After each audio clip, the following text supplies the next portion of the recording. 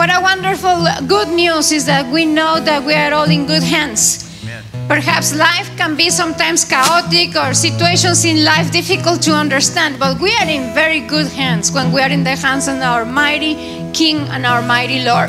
So it is in this time when I want you just to drop yourself in those hands. Just leave yourself on that hands and say, God, I'm here with the good, with the crazy, with the chaotic, with the joy, but I am in your hands. So let's just have a moment of prayer and do that before the Lord.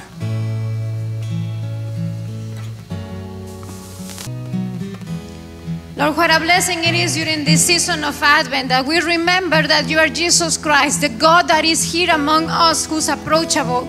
What a blessing is to know, God, that what we confront in life, you're walking with us. And God, in this moment, we're bringing to you who we are. We bring to you, Lord, those things that have been a season of celebration in our hearts. Thank you for the ways that you have responding to prayers. Thank you for those miracles that you have done.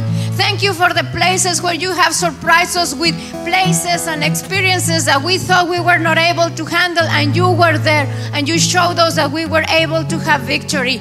Lord, we also come to you bringing those places where we are uncomfortable or concerned or in fear.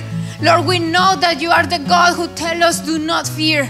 And God, we are coming and bringing those things to you, praying that in those different experiences and situations that we don't understand, may you be the God, the owner, the Lord of those things. And God, we give you thanks because it is through Christmas that we are shouting to the world that you are a King that is alive, that you are the God that is among us, and we are having an opportunity of an eternal life through you. It is in your name that we pray. Amen.